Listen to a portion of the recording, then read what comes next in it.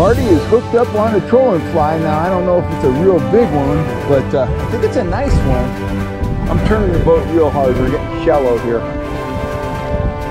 We're just commenting. I noticed that the fish had started to elevate on the sonar screen. And it seems to be a little more active right now, which is great. Okay, now I'll straighten this out a little more. Like that. There we go. All right, get ready on the net.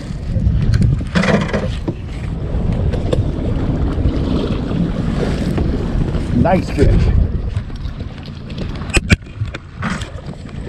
Good job. Whoa. Oh yeah, you keep it. Look at that. Hang on, we're driving in a circle. There we go. We did the loop-de-loop. Now, check it out. So, not a lot of fish have been being caught out of here. Look at this guy's tail. It's starting to regrow. It's still worn right there, but that fish has probably been in here since November. So, that's great.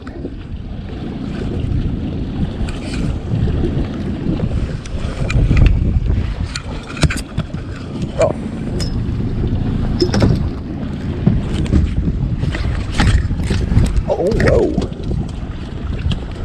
Pull me a little line, Maury.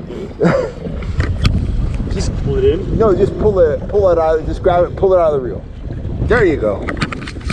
Very good.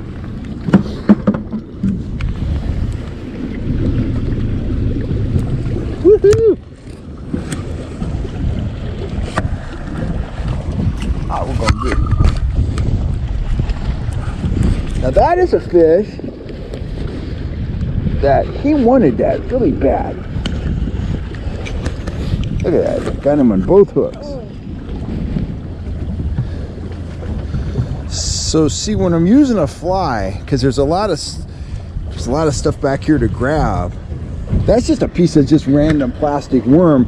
I'll put that treble hook over that and then kind of pin it in place with that for the guys that come in nipping at the bait, but he wasn't nipping. That's cool. Howdy guys, Kellogg here. Welcome back to the channel. If you're not already a subscriber, please take a second to hit that subscribe button and that bell notification, and that way you'll always know when I'm here on YouTube talking fishing tactics, and that's exactly what we're going to do right now. I got a viewer question from Michael Dilbeck. He's one of our longtime viewers, big supporter of the channel, and he asked me about putting a stinger hook on a trolling fly.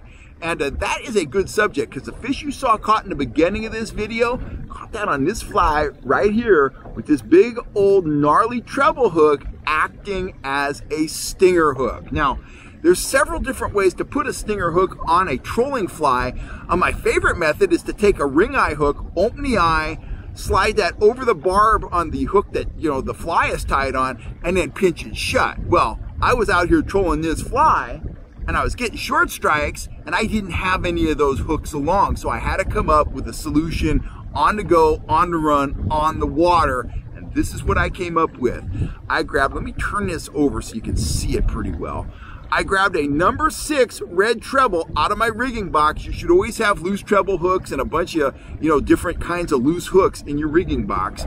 I grabbed that treble, I slid it over the hook that, you know, the fly is tied on, and then I took a piece of plastic here, in this case this is a piece of one of my trigger minnows, and I pushed that on the fly's hook past the barb to kind of keep that treble hook in place. Now, been running this all week, been catching fish on it, and I've had several guys ask me, well, isn't that going to come off? Well, I don't know, probably it could, but it hasn't come off yet. Here's the key. You're going to keep your line tight when you're fighting a fish. As long as your line's tight, you know, that hook is going to pull right back into the bend of that, you know, the fly's hook, so it's going to stay in place.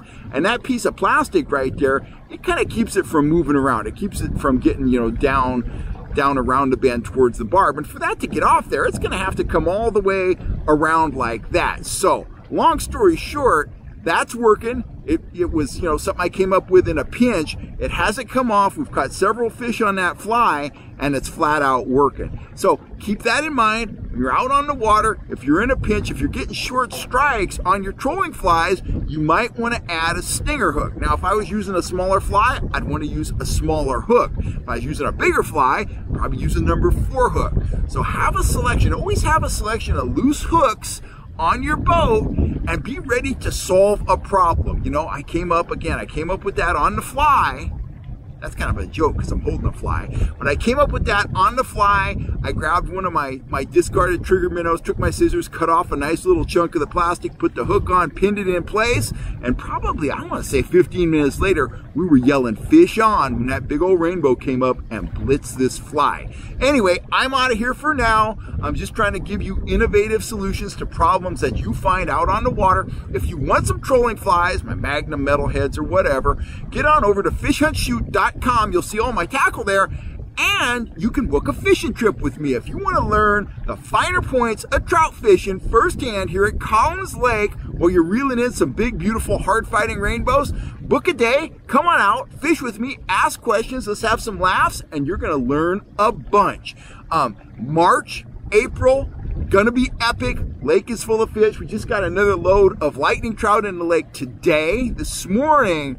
So we've got some great days ahead. My calendar is gonna fill up. We're gonna be offering kayaking trips too. So get on over to the calendar, book your spot now. Let's get out here on the water and yell, fish on, baby. And hopefully we'll be doing it on trolling flies, because you know me, I catch a lot of big fish on those trolling flies.